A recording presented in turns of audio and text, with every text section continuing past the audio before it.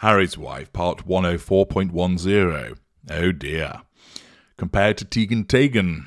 Hello, I'm H.G. Tudor.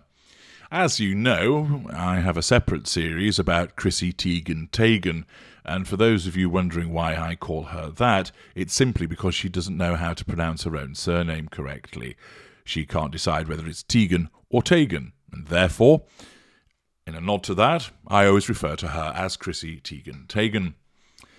Chrissy Teigen is a narcissist, a rather obvious one, and I have unravelled and unpacked her various unpleasant behaviours and rampant attention-seeking, utilising such things as a miscarriage and sharing it with the world as part of her absence of boundary recognition, sense of entitlement, lack of accountability, and without due regard for others affected by her behaviour. We then, of course, had the similar indecision whereby she doesn't know how to pronounce her surname, and she wasn't sure whether it was a miscarriage or an abortion. There was more information which came out at a later date.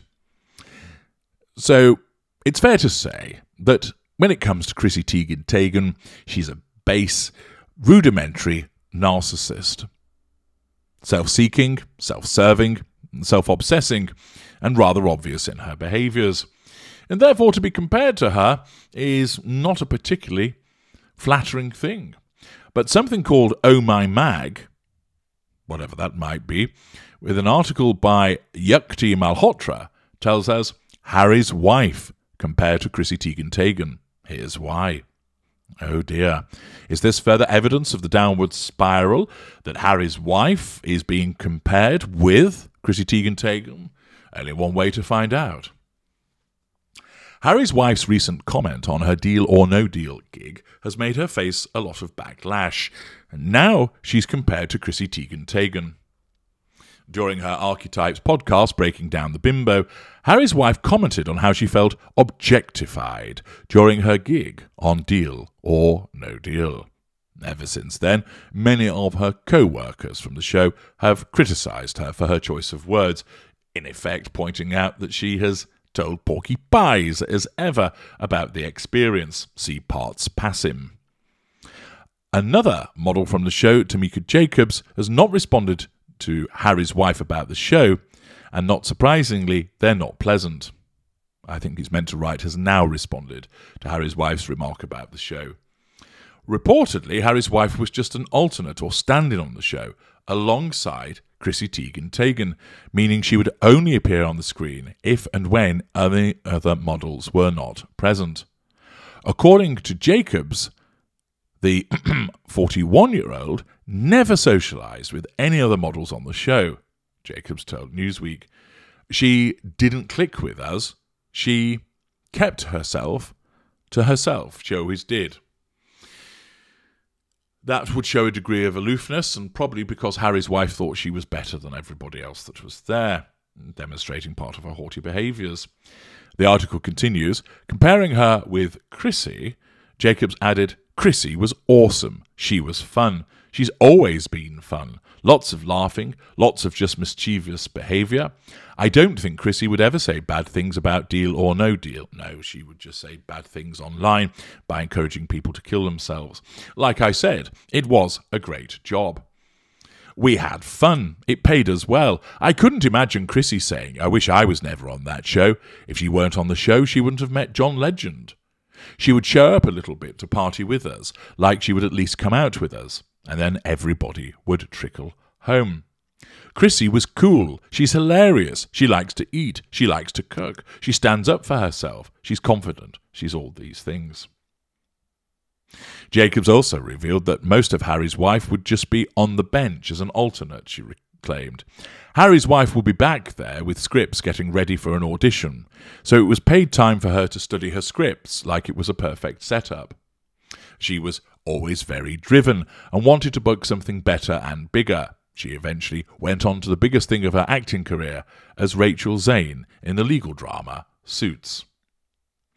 So a fairly throwaway article, but what it does demonstrate, of course, that Harry's wife wasn't even first choice when it came to being a briefcase girl on Deal or No Deal, which of course would wound her. Her narcissism, of course, would deal with it at the time by basically saying, well, I don't care because I'm bigger and better and more important than all of this.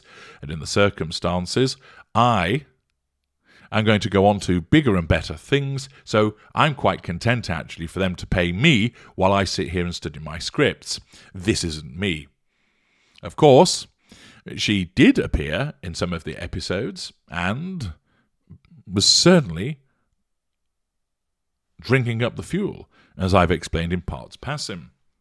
But the fact that she was an alternate would have wounded her, but her narcissism will have dealt with it in a haughty manner by basically saying, well, I don't care, I can get paid and study my scripts, I'm moving on from this, I'm going to do bigger and better things.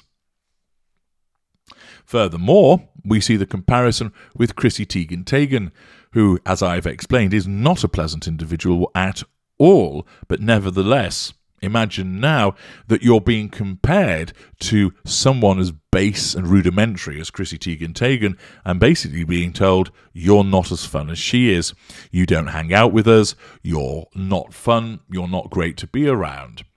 Those comments, of course, would amount to challenge fuel for Harry's wife by pointing out that she was aloof, that she kept her distance from the other models, and that Chrissy Teigen was a lot more fun.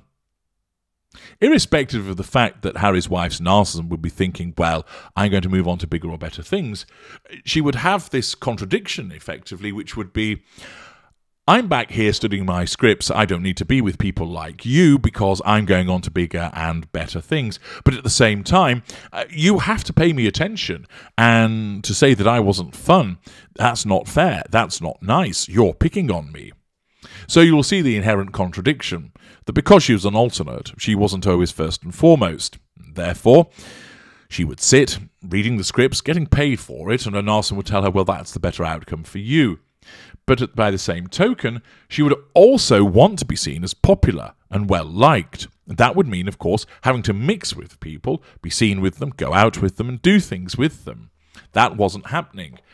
But then to be told, well, actually, you're not as fun as the other people, because, of course, she stayed in that position of withdrawal from them, her narcissism wouldn't like that either. But you can't be two things at once, save that her narcissism believes that she can. So you would recognise, well, if you're going to be the alternate and you're going to be focusing on your scripts and staying in the background, you're not going to hang out with people. Therefore, it follows that you're not going to be seen as sociable or fun. That makes sense. Or, if you are going to be sociable and fun, you won't have had the time to do the background work. Pick which one you want to be. Well, in the world of the narcissist, you know, the cake must be had and the cake must also be eaten. So Harry's wife's narcissism would direct that not only was she going on to bigger and better things and she would stay in a position of withdrawal, but at the same token did not like the fact that she wasn't seen to be sociable. It would not be able to reconcile in its own mind that it's one or the other. It has to be both. Because Harry's wife believes that she's popular. She believes that she's likeable. She believes that there's much about her to enjoy. And this demonstrates the way that the narcissism compels those contradictions to occur. I'm H.G. Tudor. Thank you for listening.